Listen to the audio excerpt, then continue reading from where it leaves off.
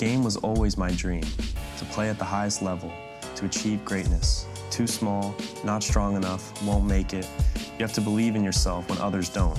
Hard work, dedication, and commitment helped me to get to this stage, to represent my country at the biggest tournament in the world.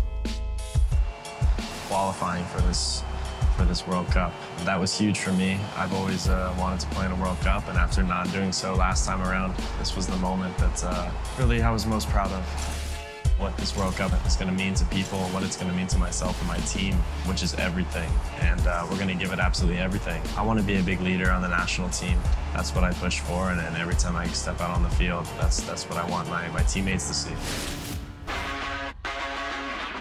We never expected any of this to happen as far as the level he is, where he is right now. But my wife and I knew there was something in him playing soccer. It was almost unbearable to see how driven he was. I think I've just learned to be fearless ever since I was, super young, playing against older kids. My dad taught me to never be scared of anyone. Go in, be confident, be yourself, put in the work. I think you can accomplish anything, and that's the way I've always seen it.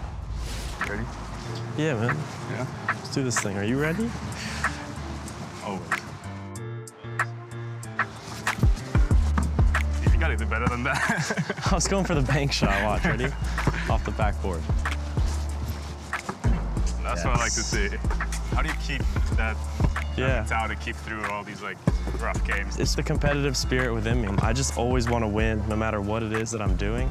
A lot of the top athletes will have that same drive in them. When something that they're doing isn't up to their standards, they're not going to stop training, not going to stop until they get it right, and that's how I've always been. I truly am competitive in everything that I do, whether it's this, golf, soccer, anything in the world. Did he have a mindset of an elite soccer player from a young age? I believe he did. I think it's the fearlessness to want to be put in uncomfortable positions. And he was fearless when he was 15 years old and he had to make a trip to Germany. And then on his next move to make a step into the Premier League, he accepted that challenge. You have to always want to be the best in everything you do, whether it's every training session, whatever you're working on as far as what you need in your game and putting that extra time in. And he's willing to do that.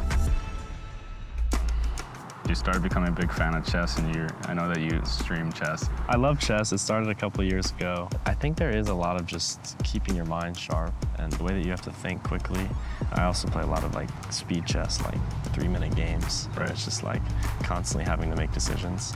In some ways, it does calm me down. After a tough day, after a good day, I can just come home and go play some chess, and it's just something that I always enjoy doing.